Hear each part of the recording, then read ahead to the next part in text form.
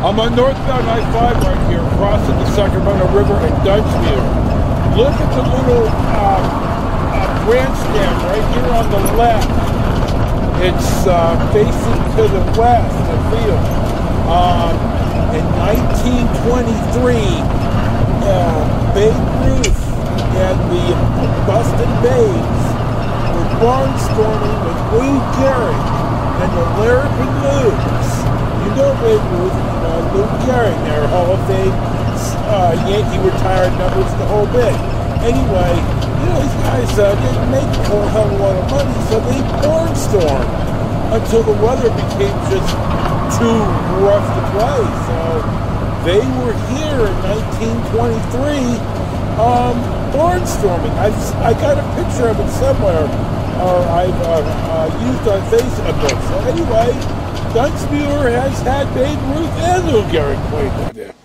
Okay, I was wrong. Actually, the game was October 22nd, 1924, and it wasn't the Larapin Loos and the Boston Babes, because that was in 1927 when they wore those jerseys. Here's a Boston Babes jersey sold by Ebbetsfield Flannels, my personal crack cocaine.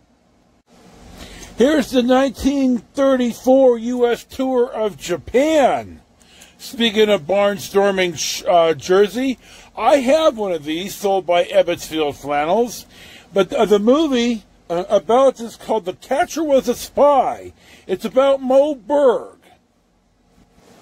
Now here's Moe Berg right now. He had a 15-year career in the majors, and he brought his movie camera over to Japan in 1934 and took a lot of film that turned out to be pretty useful after December 7th, 1941.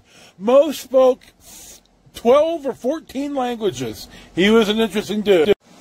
I haven't seen the movie. I hope to one day.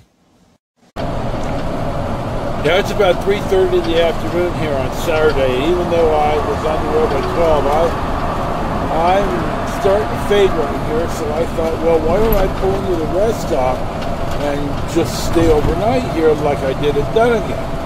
Well, when I pull off here, you're going to see that there's a T that takes you to the airport right next door on the right here. So when you get up to the rest stop, if you stay to the left, it's an RM for the freeway, and if you stay with the right, you go into the rest stop. And a lot of people stop here and take pictures of Mount Shasta. Well, as I'm pulling up, I see the sign, not the first one, but the second one that says no overnight parking. Now the one in Dunnigan said no camping. Well, that doesn't mean the same thing.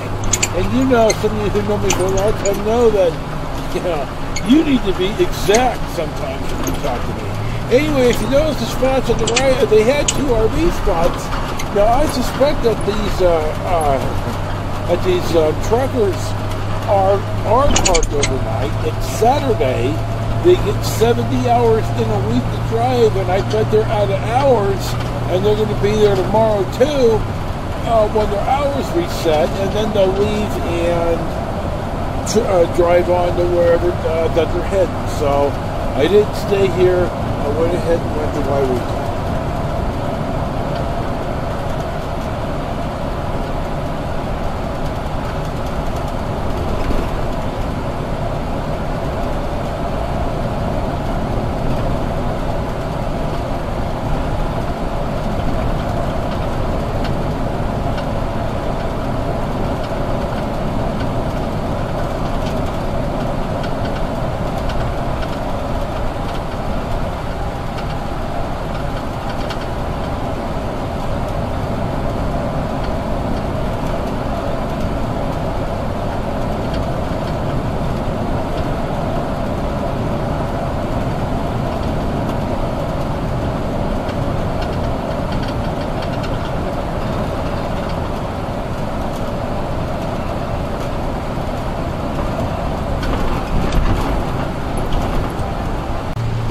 Now I had just taken off the last Wairika off-ramp for eastbound California 3 to Montague, and I'm I'm driving up here, and I'm not sure quite what the deal is here to the right. You see in back of the white tractor and the white trailer, there's a guy in the dark. It looks like a Dodge pickup with a towing a tank, and then the white car behind them. They're somehow together or something. And see the other white tractor trailer here, the Freightliner, wants to, I'm not going to bulldog him, so I sat back and let this guy go. He's working, I'm not. And then this van came too. The RV park is literally at the end of the block right here. You see the clubhouse office on the right, the square building with the peak roof. Now I'm also coming up on a gal just like sitting there with no sign, no nothing. It's like, you can't help everybody. So I don't know quite what her story was, but I'm going to pull it into the campground and sign up for 2 days, or pay for 2 days.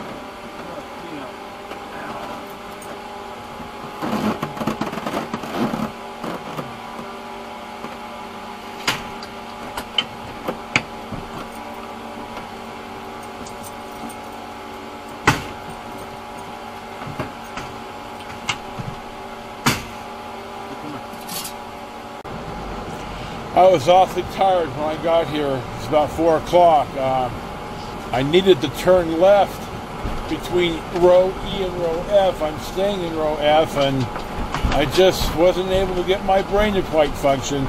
I should have turned right here, and you can see I got my head up my ass, so it's okay a little bit. So I'm going to drive around the building. I thought about the restaurant because I didn't want to spend. It's $87 to stay here for 2 nights, which I thought was an outrageous gouge. But the weekly rate is $190, and I might stay here for a week on the way back to San Joaquin County. I'm going to stay in San Joaquin County for a week or 2. I need a little bit more done to the coach. I need the track for the front curtain replaced, and the fan in the bathroom needs to be replaced.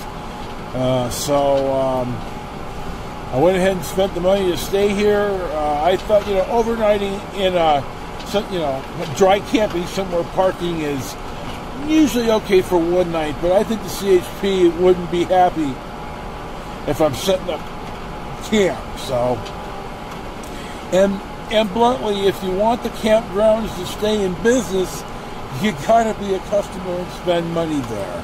So I think I'm gonna be here a week on my way home, go way back to San Joaquin County. And well, thank you for watching today's little video.